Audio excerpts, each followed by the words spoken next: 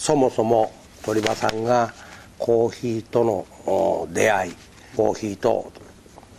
付き合うことになったきっかけからお話ししていただけますでしょうか。意図してコーヒーを選んだというわけじゃないんです。運命的な出会いだろうと思いますが、16歳の時に初めてコーヒーを飲んだんですね。これが MJB ってアメリカの放出物資、これを飲んだ時は特別にうまいもんだという認識がなかったんですが、その後喫茶店に勤めて、コーヒーを飲むようになったんですね。これはお茶の道の十字屋というフランス料理の店があったんですが、その店で本格的なコーヒーを飲んだのが初めてですね。さすがにその時はいやコーヒーってのはうまいなということを感じましてね。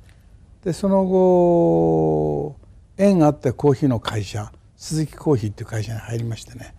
それが今日までコーヒーとのつながりを持つ大きな要因になったということですね。はい、その鈴木コーヒーで直営のコーヒーショップを起こされて、はい、私の記憶が正しければ、19歳で店長さんになられたそうですけど、それがまさに職業的な出会いでもあるわけです。そうですね。はい。これが私の、運命を大きく変えた、出来事だったと思いますが、初めて鈴木コーヒーが、有楽フードセンター、要するに有楽町で会いましょうってフランク長井の歌が流行ってる頃ですね。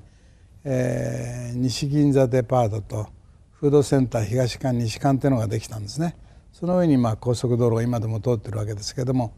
その1階で直営の店をやることになった、フードセンター東館だと思いました。そこでもう長くから勤務されてる坂口さんという方が総務部長をやってましてね、その人が担当することになったんですよね。ところが何せ今までにそういった飲食業に対する経験がないというふうなことから途中から下ろしてくれということで、辞められたと。でそれのピンチヒッターとしてですね、君がかつて喫茶店に勤めた経験があるから店長やれということで、若干19歳で店長をやることになったわけですね。はい、ということは今74歳ですから55年前、72歳ですから52年前、そうなりますかね。はい、半世紀以上前、それを生涯の、要するに転職っていうんですかねと自分でご自覚されたのはその時でしたですか。その時にその受けるにあたってですね、喫茶店が世に存在する意義は何なんだろうということが一番最初の疑問になったわけですね。何のために喫茶店という世の中のためにあるんだ、その意義というものがわからないとね、やはり仕事に取り掛かるということができなかったんですね。でいろいろと考えた末、戦後間もないということもありましてね、都会に住む人々は何か心身ともに疲れているという感じ、猛烈壮烈の時代であったということですね。そんなことから、一杯のおいしいコーヒーを通して安らぎと活力を提供することが喫茶業の使命ではないかということに感じたということですね。これは現在までドトールコーヒーの社税の一つになってませんか。これが私の人生の原点になったということですね。このことに気がつかなければ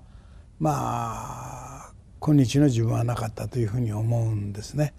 それをそう感じ取ったということ、そしてそのことを今日まで、まだこの先までずっとそのことは追い続けるんだろうと思うんですね。それが若干19歳ですから、今我々現代人からすると驚きですね。そんな面倒くさくものを考えるということは大方ないだろうなという、店長やらせたら「はいそうですか」ってそのままただ自然にやられるというケースが多いのかなというふうに思うんですね。そこに使命っていうことと意義を感じたということが大きかったと思いますね。その使命と意義を感じる一コマとして、私は鳥羽会長とはもう30年ぐらいになるんですが、もう少しになりますかね。その19歳で店長になった時に丸善に行って、いろんな色の配色の本を買ってきて、それも自分で実行したとおっしゃってました。そうですね。その発想はお父さんの美術財を出ているお父さんの血ですかね。おそらくそういうことは影響していると思いますね。で、安らぎと活力を提供するためにどうあるべきか、店のデザインをどうあるべきか、色彩コントロールをどうすべきかということを考えたわけですね。で、その一環として、店舗を作る上では設計なんていうことはしたことはありませんから、道路、ちょうど会社の前にあった道路いっぱいにですね、店の大きさをチョークで書いてですね、そしてベニヤ板や何かを持って切ってですね、そして椅子の高さ、テーブルの高さ、それから通路の広さなんていうのは道路にチョークを書いて、その設計の原型を考えたりですね、さあ今度は安らぎと活力という点では色彩心理学ということで、色彩心理学の本を丸善書店で買ったわけですね。で、その色彩心理学の中をずっと読んでいくと、母性に愛情を示すって、クリーム色っていうのは母性に愛情を示すっていうことが書かれていてですね、まさに人に安らぎと活力を与えるのはこの色だということで、クリーム色というものを基調にして安らぎ、それから茶褐色を中心として、活力ということで、この2つの色をテーマとして店作りをやったということですね。これは今私どもが考えてもすごいことだと思うんですよね。今ある事業を企画するまでには、そのカラーコーディネート、配色等も当然店舗の設計で考えると思うんですが、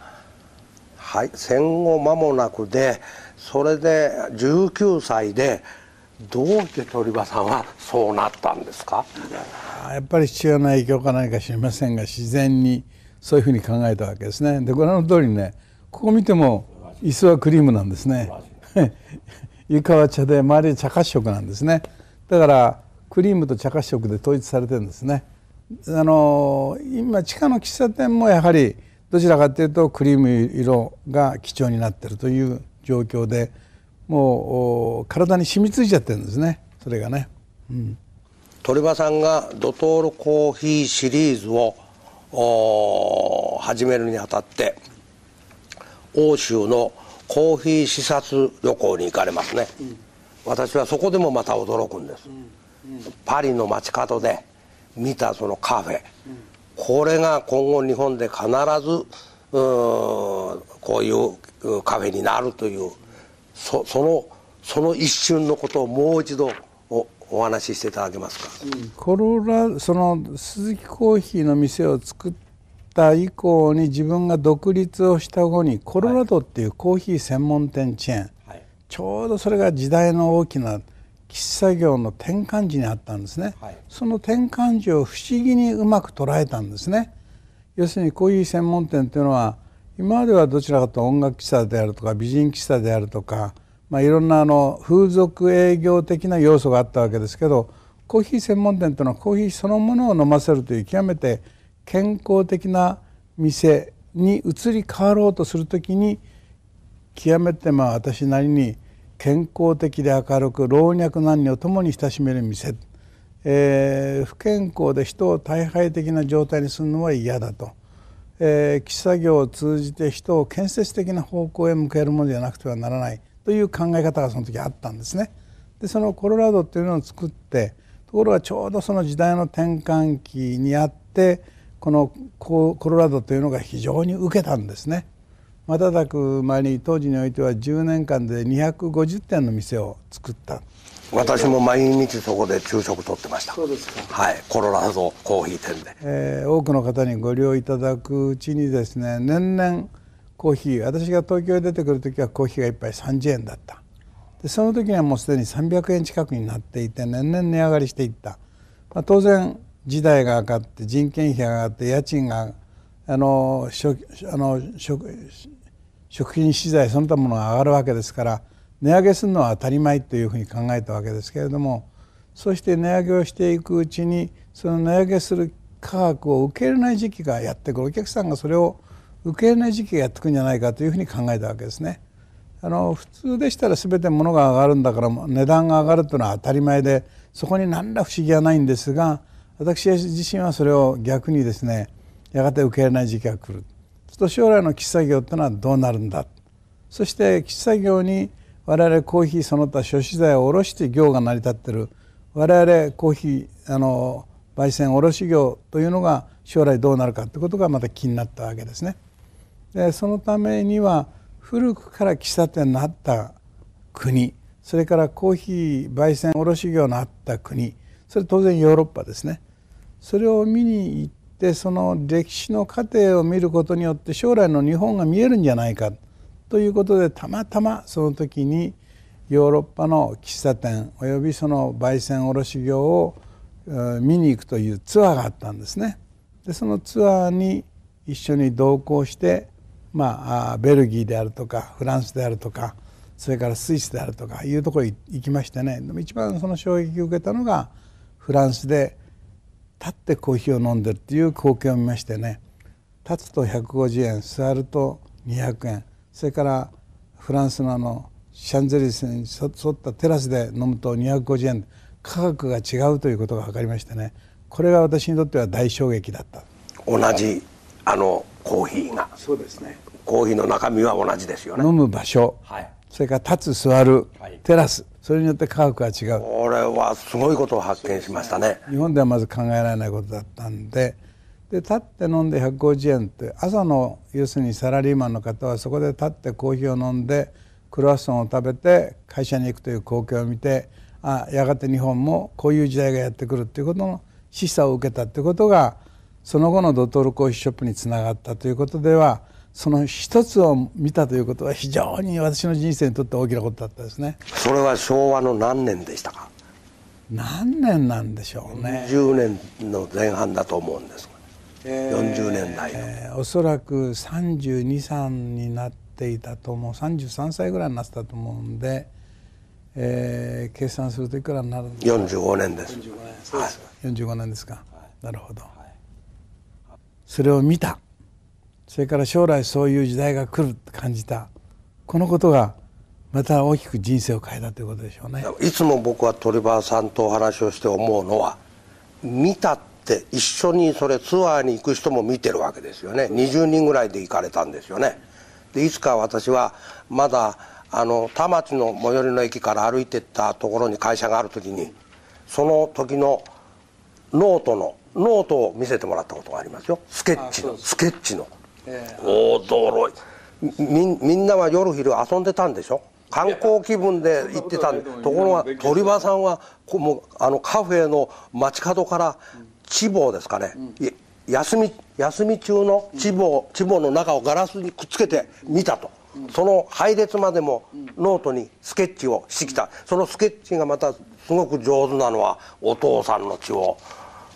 引いてるのかなって僕は思ったんですけど、たまたまそのディッセルドルフってところにドイツで着いたんですね、ツアー全体でね。したら日曜日だったわけです。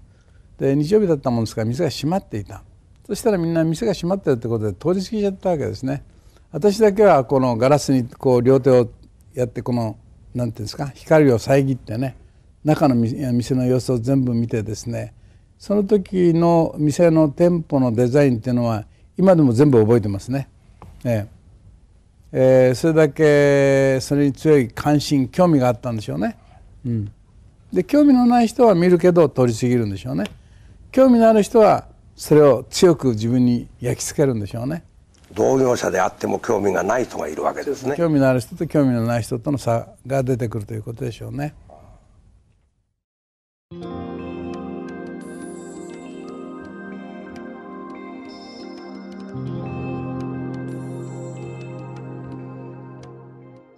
現在のドトールコーヒーショップの原型第1号を出されたお話をしてください。それはやっぱり一番の原型っていうのはフランスのシャンゼリゼで見て立ってコーヒーを飲んでるというのを見たということが将来の喫茶業はこうあるであろうと感じたことが一つと、それからドイツで見たのはコーヒーの店頭で、まだコーヒーってのは非常に高級品でデパートの片隅でほんのわずかな人たちがレギュラーコーヒーを飲んでる時代に、ドイツのチボーとかエデショーという店は店頭にコーヒーが山積みになっていた。それだけコーヒーレギュラーコーヒーの消費があったということですね。そうするとやがて日本でもこういう時代がやってくるなと。そうするとレギュラーコーヒーの小売りをする時代がやってくると。それに対応できない焙煎業者というのはやっぱり衰退していくなということで、将来はコーヒーの店頭でコーヒー豆を売るということをやっぱり考えなきゃいけないということが、そのチボというもしくはドイツに行って感じたことですよね。でその次にスイスに行ったわけですけれども、スイスはどちらも小さな非常に古式豊かな昔ながらの焙煎屋さんと非常に近代的な焙煎屋さんと両方を見たわけですけれども、どちらもとにかくめちゃくちゃきれいだった。当時の日本の工場っていうのは実にわびしいもんであった。要するに工場ができたってことになりますと、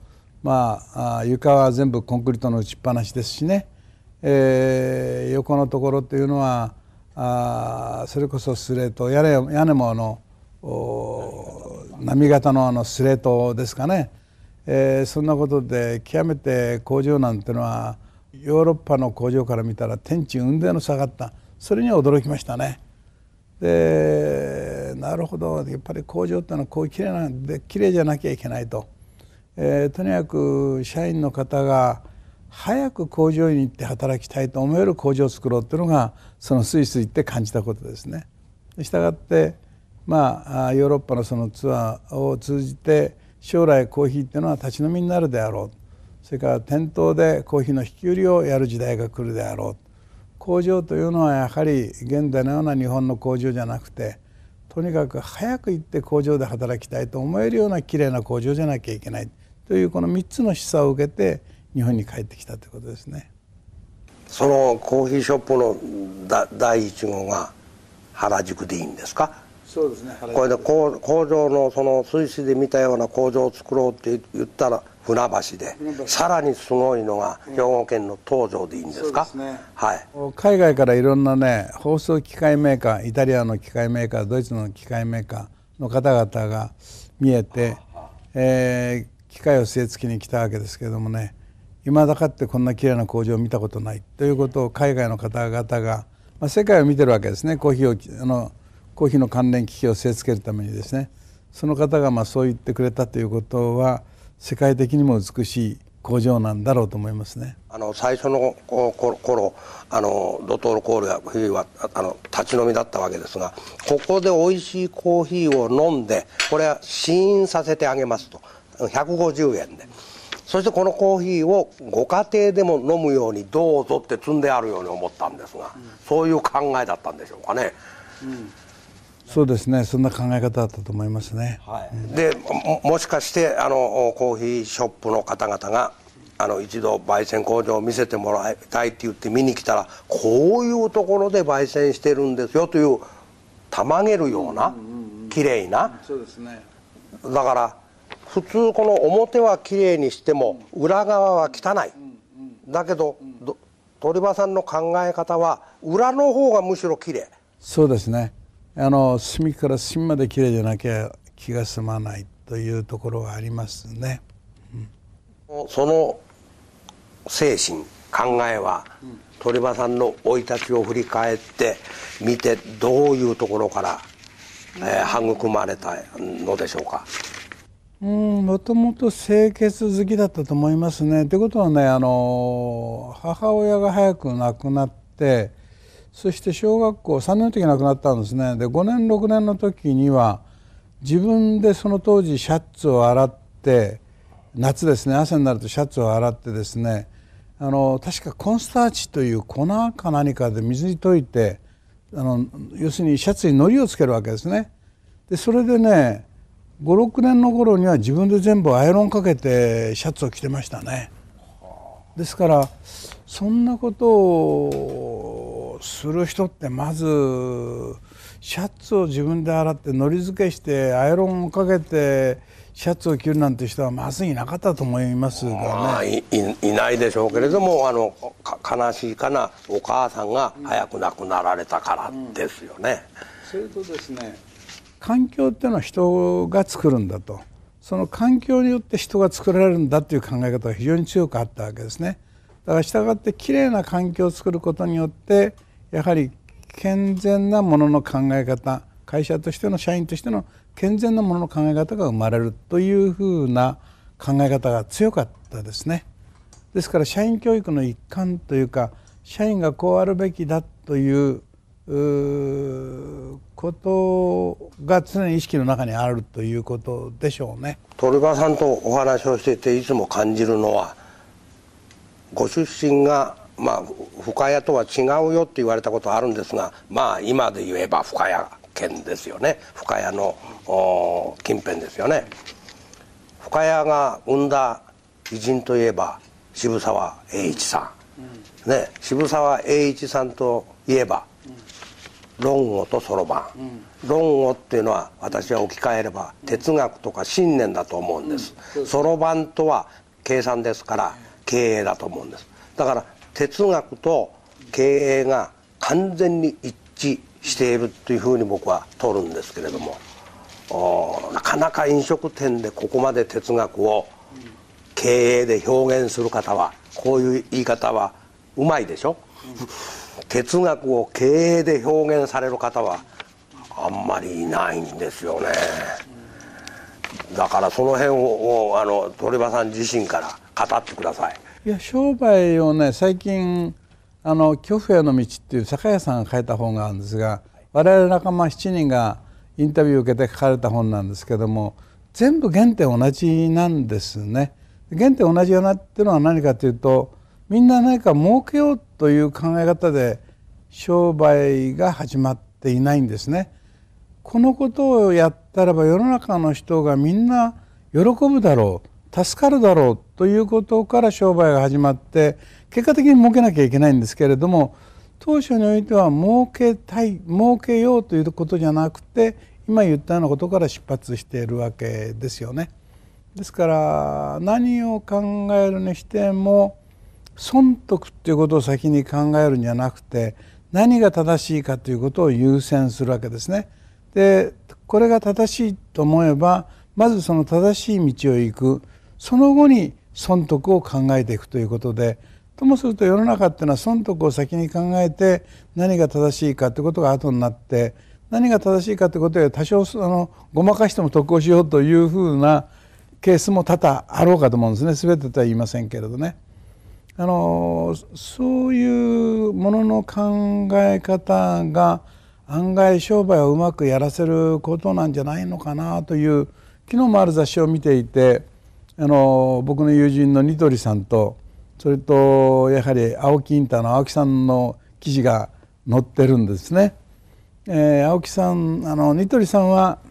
アメリカ視察に行って、アメリカの家具の安さと美しさに驚いて、そして家具を国際水準並みの価格にして、そして多くのお客さんに喜んでもらおう。青木さんは青木さんで週5日毎日洋服を買いながら会社に行けるようにしたい、そういう価格の洋服を作りたいというふうなことから出発してるんですね。ですから物事がうまくいくベースっていうのはみんなそういうことなのかなということを改めてね、強く感じるんですね。幸いになるかな、私も金儲けをしようっていうことから出発したんじゃなくて、人に喜んでもらおうっていうことから出発したっていうことが結果的に良かったんだと思いますね。こういうお話を聞くと、私は若い経営者も知ってますので、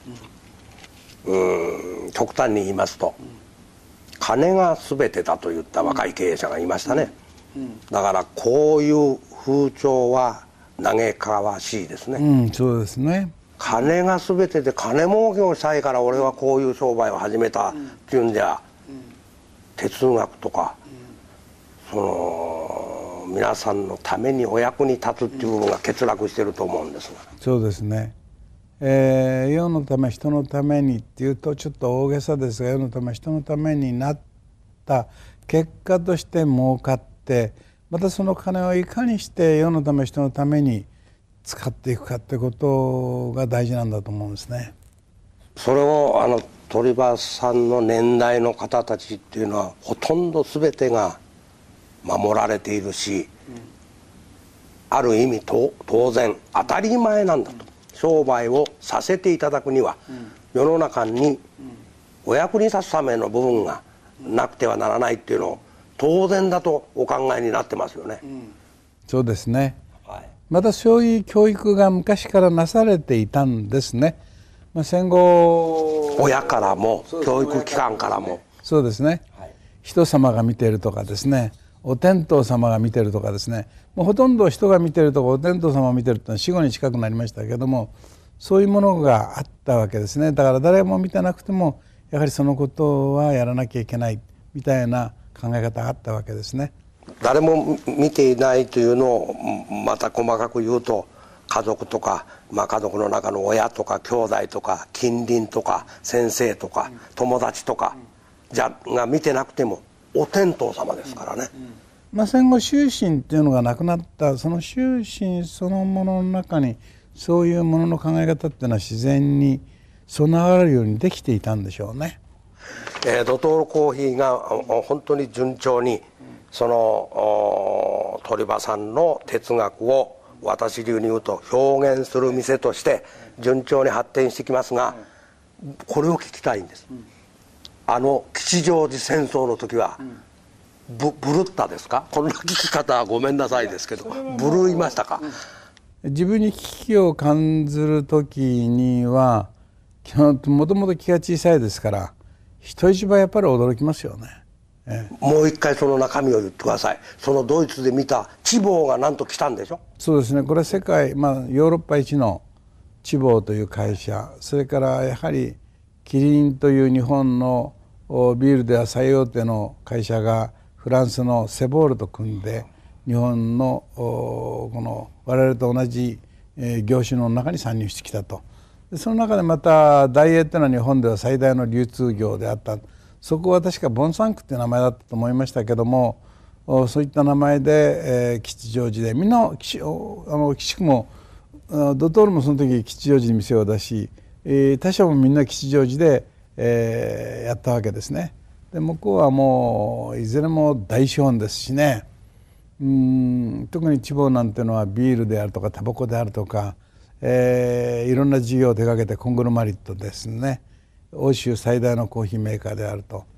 言った人たちが来て、こちらはもう弱小も弱小、極めて弱小の状況の中でですね、それに立ち向かうということになったら一気に滅ぼされるだろうという思いはしましたね。これは生きた心地がないですよ、正直言って。私もそう思うんですよ。そのキリンだってダイエーだって世界を代表する、日本はおろかその当時ね、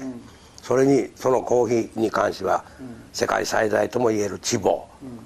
だからどうなされたんですか、鳥羽さんはそれを迎撃するにあたって。今日経新聞からも「勝つか死ぬかの創業時」なんて大変な名前の本が出てますけどもね、やはり勝つか負けるかというのは私自身はなかったんですね。負ける時は死ぬ時だというふうに思ってましたから、だから勝つか死ぬか、勝つか負けるかじゃなくて勝つか死ぬか、負けた時は死ぬ、死ねないですよこれはね。死ねない以上は勝たなきゃいけないということですね。そこで初めて IRP 経営学院というのを作って教育ということに力を入れようということが、それがきっかけで IRP 経営学院というのができたということですね。教育をとにかくしっかりした相手に対抗するんだということですね。もちろんコーヒーその他の商品の質を上げるということもありますがね、そんなことで対抗しようということが IRP 経営学院ができた要因ですね。そこでまたドトールは強くなったんですね。そうですね。ですからピンチはチャンスってよく言うけども、そんなチャンスなんて思ってる暇はありませんが、いかにしてそれに対抗するか、対抗するためにはこのことをやらざるを得ないっていうことになると、もうそこに死に物狂いで突進していくということですね。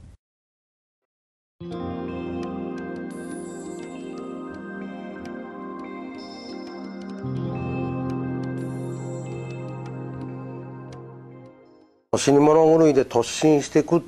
ておっしゃってるにもかかわらず、原点に回帰してるように私には見えるんですけど、前に突き進むというよりも、よしもう一回ドトールの原点に戻ろうとされたんではないでしょうか。原点に戻るというのと合わせて、それをさらに深めようっていうふうに考えたんでしょうね。そしてあっけなく、私に思えば、鳥羽さんは生きた心地がされなかったと思うんですが、あっけなく勝負がついて、世界の代表、日本の代表との勝負は 1,2 年で終わっちゃったんじゃないですか。そうですね。それやっぱりポリシーというものの差っていうのは非常に大きなもんだっていうふうに僕は思うんですね。ただ単にああいった商売がうまくいきそうだと思って参入するのと、それなりのポリシーを持ってその業に当たるっていうのとの差っていうのは大きいんじゃないのかなというふうに思うんです。世間が吉祥寺コーヒー戦争を制したドトールが、日本経済がバブル崩壊して、年号が平成に変わって強烈な快進撃にドトールが入っていくわけなんですけど、この辺りIRP を含めて吉祥寺戦争は後の快進撃にものすごく役立ったように見えるんですが、それはバブル崩壊によってですね、保証金とか家賃がかなり下がってきたということがありますし、それから教育システムを作り上げたということが物事を早く進める要因になりましたよね。でその時に教育システムっていうのができてなかったら、そう多店舗展開っていうのはできなかったであろう。それからバブル崩壊して家賃保証金が下がらなかったら、また多店舗展開もそう急速にはいかなかっただろうと思いますね。そしてドトールはその失われた10年と言われる90年代に店頭公開から一部上場企業に上り詰めたわけですね。この公開から店頭公開から一部上場までどのような経営手腕を取られたんでしょうか。やはりね、上場ができるなんていうふうなことは考えてもいませんでしたしね。昔から鳥羽さんそう言ってます。また上場したいという思いもなかったんですが、ある時に社員に夢を与えたいということがあって、上場するっていうことを一言言っちゃったんですね。一言言っちゃった以上はって、これはもしやらなかったら嘘になるわけですね。嘘になると社員から信頼を受けなくなるわけですね。ですからずっと上場は社員との約束の上でやらざるを得ない、さりとてやりたくない、しかしやらなきゃいけない、これはずっと逡巡してましたね。逡巡してました。またその上場するためには会社の体制を今までのような個人商店という状況では上場できないわけですから、いろんな問題をクリアしていかなきゃならないということがあると、うちの社内の今までの従来の人間だけではとてもそのことは乗り越えることができないということで、外部から多くの人が入っていただいたということがありますね。それぞれが全部この育ってきたカルチャーっていうか生い立ちが違うわけですが、違うわけですからね、その方々が一緒になるわけですから、非常にこれは大変ですね。もののみんな違った人ばっかし、ものの考え方のまた行動原理の違った人ばっかしが集まるわけですからね。これはその意味では非常に、苦労はしましたね。でも無事に、上場を果たすことによって、会社の環境を変えることもできましたし、それと同時に人材を採用する上でも優位な状況になりましたし、いろんな意味で、大変であったけども上場したということが非常なプラスに展開していったということは言えますね。異質な価値観を持った人たちをどうやって束ねたんでしょうか。以外にね、厳しさの中に和気あいあいたる会社を作ろうというのが僕が会社を作った発端になる考え方だったわけですね。金儲けをしてやろうということじゃなくて、厳しさの中に和気あいあいたる会社を作る、自分の考える理想の会社を作るんだ、でそういう考え方にかなり共鳴してくれた方がいましたね。だからやはり教育というのは共鳴共感なんじゃないかなという、人にものを教えるとか何とかかんとかってことはありますが、やはり共鳴共感というのがなければなかなか教育というものの効果っていうのは上げないんじゃないだろうかと思いますね。やっぱり教育を単なる指導や訓練だけではなくて、感性の部分までも含めて指導されたんだと思います。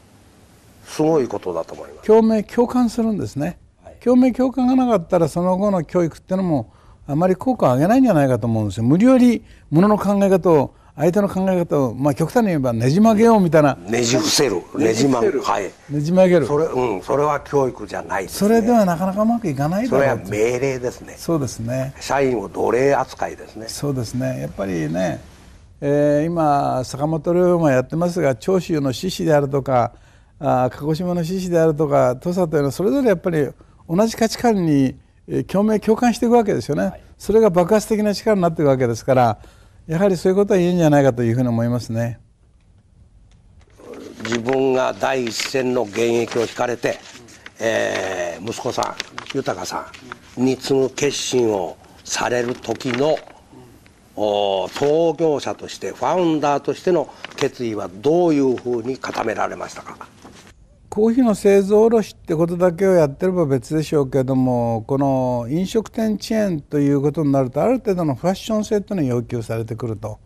そうすると僕の時代まではそれでよかっただろうけど、この先の時代においては、それについていくという、やっぱりそこにズレが生じていくんじゃないかという危機感を常に持ってましたね。それには若い人たちにバトンタッチしていかなきゃいけない。でバトンタッチすると同時に一切口を出さなくなったということもそういうことにありますね。この今の現代の飲食業の感覚的なズレというものを僕は持ってるかもしれないと。でそれにいちいち口を挟んで過去の考え方に基づいて口出しをしたらいけないという考え方ですね。でそんなことをずっとこうやってきながらですね、常に言ってきたことは、昔は社長の息子は社長で通った。しかしこれからはそれなりの経営者としての実力がなければこれからやっていけない。昔は物を作れば売れた時代であった。今は物を作ることは簡単だけども、もちろんいいものを作ることは難しいですけども、物を売るということが大変な難しい時代に入ってきた。だから、常に言ってきたことは、社長の息子イコール社長ではない。それだけの実力というものを身につけ、リーダーシップを発揮できるだけの力がなければ経営者にはなれないということを厳しくそのことは言ってきたし、同時にそのことには甘やかさずにやってきたと思うんですね。ですから時には取っ組み合いの喧嘩もする、仕事の上は取っ組みの喧嘩もするってこともありましたね。でそういうことを経てきながら、私もね、年も年、先ほど言ったような問題もあるんで、そろそろ交代の時期かなということで、思い切って68歳の時に社長交代をしたと。でそれ以来会社にはもう4年近くなりますが、4年5年近くなりますかね。しかし4回ぐらいしか行ったことないですね。2時間ぐらい時にたまには電話で自分が感じたことは言いますが、会社に行ったことないと、いちいち口を出すべきことではないし、人間というのは多く失敗の中から学び取るということがある。ただその失敗そのものを容認するということをしなきゃいけないな。大きく失敗したらいけないですけれども、そういうふうに考えてますね。その社長を任せた豊さんが、あれはこの社名で正しいのかな、日本レストランサービスとね、持ち株会社を作られました。この発想は僕は豊さんのオリジナルだと思うんですが、鳥羽会長からのアドバイスがあったんですか？いや、全くありません。すごい。それもですね、一番最初に大林さんは私のところに来ましたけど、私はもう現役を離れてると。実質息子および幹部の人たちが会社を経営してるんで、その人たちに話しに行ってくれということで、一切それは関与しないということですね。それが良かったか悪かったかということは歴史が証明するんで、これから歴史が証明するんだと思う。まあそうですけれどもね、きっかけとしては豊さんの選択だったっていうことは我々物書きでもものすごい評価をしてます。正しいこれからをずっと見なきゃいけない、見なきゃいけないですね。はい、入り口としては、いい選択をしたと僕たちは見てます。そうですか。はい。よかったと思いますそれは。はい。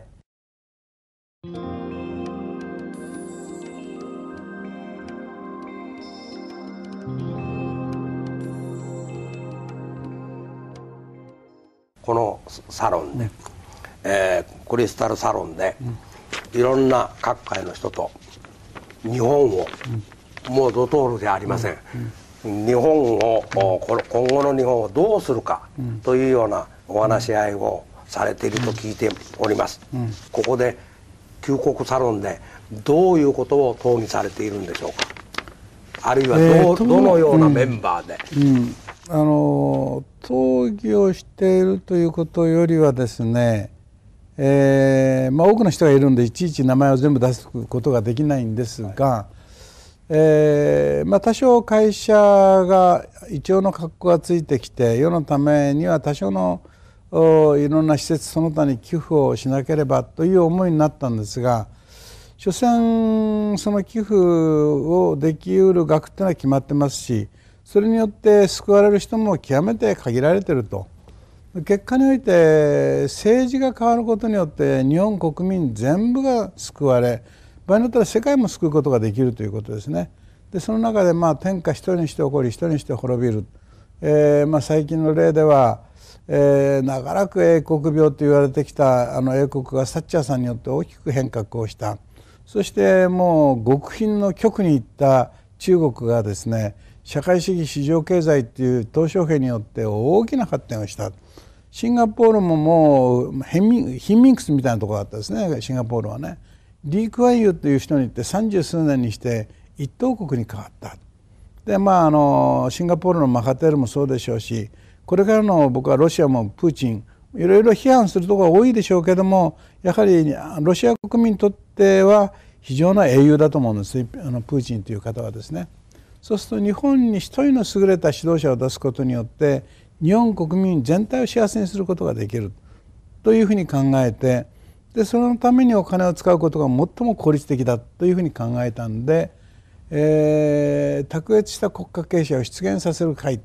なるものを作って、とにかく卓越した国家経営者一人の優れた指導者を作ることをなんとか作ることによって日本国民全体が幸せになってくれたら、努力に応じ国民等しく幸せに住める社会、そして世界から尊敬される国日本というものが一人の指導者によって実現できるんだというのがこのサロンを作った目的だったんですね。以来多くの政治家官僚もしくは一般の社会人の方いろいろおいでになりましたけれども、なかなかそれを実現してくれる人っていないなということと同時に、日本経済っていうのはどんどん悪化の一途をたどっている。この次はギリシャの次は日本だと思うんですね。これは日本が大きな世界に対する時限爆弾を今持っているような状況下にあるであろうというふうに思うんですね。で私はその中で最近いろいろとこの国を良くしたいということのもとにいろんな方に集まってもらっていろんな話をしてみたものの、そんなことで日本が良くなるわけではなくて、一人の優れた指導者が現れない限りダメだ。しかし考えてみると、人というのは時代が生むんだということですね。坂本龍馬も場合によったら西郷隆盛も大久保利通も勝海舟も時代が生んだ人ですね。したがってその時を待つ以外にない。時代が人を生む。そしてその地位に立つとですね、人間というのは大きく成長するんですね。大きな肩に荷物を背負えますから、その指導者になった人はですね、それによって大きく成長していく。そして強い志を持った人がですね、この偉業をなすということにおいてですね、今は時代が人を作る、そして地位が人を作る、そして志が偉業をなす。でその時に出てきた人に応援できるだけの、私ができるのは知恵を応援するということはなかなかできない。できればその時にあれですね、孫文、中国の孫文が革命を起こそうとした時に梅屋正吉の資金的協力によってついにあそこの革命を起こしたというふうなことからすればですね、そういうことに対する教育ができる準備だけは自分がしておかなきゃいけない、またそういう仲間を作っておかなきゃいけないというのが今の僕の考え方でですね、どうやってもこれは一度日本の経済っていうのは破綻せざるを得ない、してそこからまた日本は生まれ変わるんだ、その時に一つの役割を果たせる自分でありたいというのが、それで死んでいきたいというのが今私の考え方ですね。いや、すごいお話でした。私が思うのにイデオ・ローマのローマは今の日本人から出てくるんでしょうけれども、40歳以下ですね。そうですね、間違いなく。そうですね。今を生きている価値観を超える人ですよね。今の背広を着てる人はダメですよね。そうですね、はい、大きなやっぱり時代の転換ということは、その国の大きな危機ということは、東南アジアがほとんど欧米列強に支配されていたと。で、状況によって日本も他のアジアと同じような形で植民地化されるんじゃないかという